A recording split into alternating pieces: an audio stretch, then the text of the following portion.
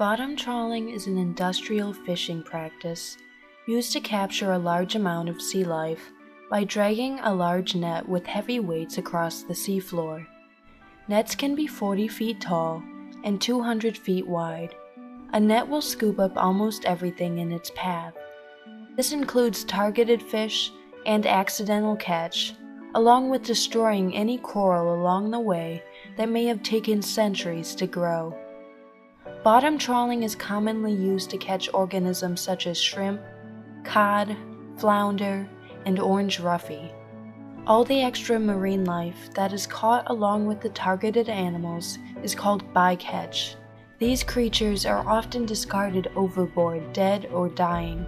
Bycatch can sometimes be as high as 90% of the trawl's catch. Sea turtles are especially at risk. They can drown from being caught underwater. If they do make it to the boat alive, they are often injured in the process. Marine mammals like pilot whales and common dolphins are also frequently caught.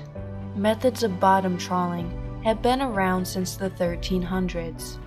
Trawling became widespread in the late 19th century in order to create a new market for fish that weren't normally caught.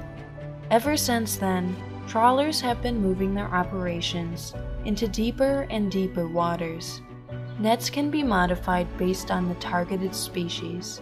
Shrimp trawling can be the most damaging because the small mesh used for the net allows very few organisms to escape.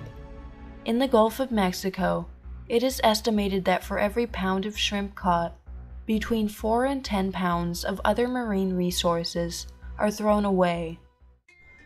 For the animals that do manage to evade the net, their habitat and shelter is now destroyed by the trawl's weights. The entire seafloor is altered by the trawl's path. By resuspending the bottom sediment, the chemistry of the water is changed. The suspended sediment lowers light levels needed by photosynthetic organisms. Dredging up sediment also reintroduces man-made chemical pollutants like DDT and PCBs that had previously settled on the bottom of the sea floor. These toxins can be absorbed and consumed by the fish we eat, along with other marine life. An area damaged from trawling may take centuries to fully heal. Besides the destruction of whole communities, bottom trawling causes overfishing of commonly eaten fish populations because it is not selective enough.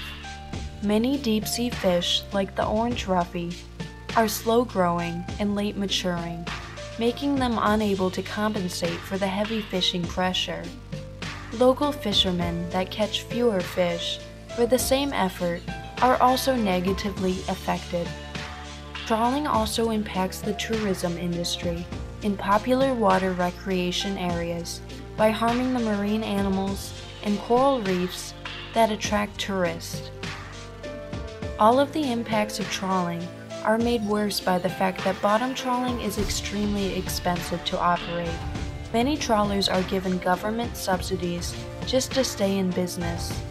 On a positive note, in recent years, some trawlers have begun using turtle excluder devices that allow captured sea turtles to escape without being harmed, and many countries have begun designating marine protective areas where trawling is not allowed.